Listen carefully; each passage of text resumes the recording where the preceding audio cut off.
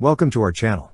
Don't forget to subscribe and put likes, because your support is important for us. And here we go. On April 24, 2024, Raytheon Technologies clinched a significant contract worth $237 million from the U.S. Army, marking a pivotal advancement in bolstering the military's defenses against unmanned aircraft systems, UAS.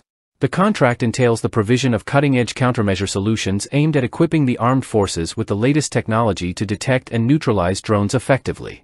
Raytheon Technologies' mandate under this contract encompasses the deployment of Ku-band radio frequency sensors, KuRFS, alongside advanced Coyote effectors, constituting a formidable arsenal in the fight against emerging threats posed by low-altitude, slow-moving, and small UAS.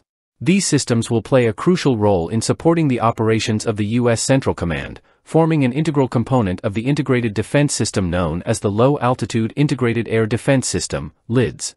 Tom Laliberte, president of Land Warfare and Air Defense at Raytheon Missiles and Defense, underscored the critical significance of this technology in mitigating the evolving and pervasive threat landscape. Laliberte emphasized the unrivaled capabilities of the KuRFS system, boasting advanced 360-degree threat detection capabilities, while highlighting the efficacy of the Coyote effectors in swiftly neutralizing hostile drones. The KuRFS system stands out for its precision targeting radar, enabling persistent detection, identification, and tracking of airborne threats with unparalleled accuracy and efficiency. Complementing this capability, the Coyote Block II system demonstrates remarkable versatility in neutralizing both individual drones and swarms of drones across varying altitudes and ranges, surpassing the capabilities of similar class systems. This initiative forms an integral part of the U.S. Army's ambitious Low-Altitude Integrated Air Defense System (LIDS) program, which aims to integrate advanced technologies to counter the proliferation of UAS threats.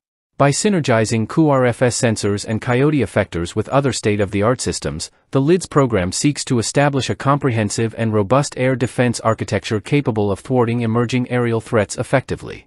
In conclusion, Raytheon Technologies' successful bid for the U.S. Army contract underscores its commitment to delivering cutting-edge solutions to address evolving security challenges. As the threat landscape continues to evolve, investments in advanced counter-UAS technologies are imperative to safeguarding national interests and ensuring the operational effectiveness of defense forces. With the deployment of KuRFS and Coyote systems, the U.S. Army takes a decisive step towards fortifying its defenses against the proliferating threat posed by unmanned aircraft systems, thereby enhancing its capabilities to confront emerging security challenges head-on. That's all for now. See you later.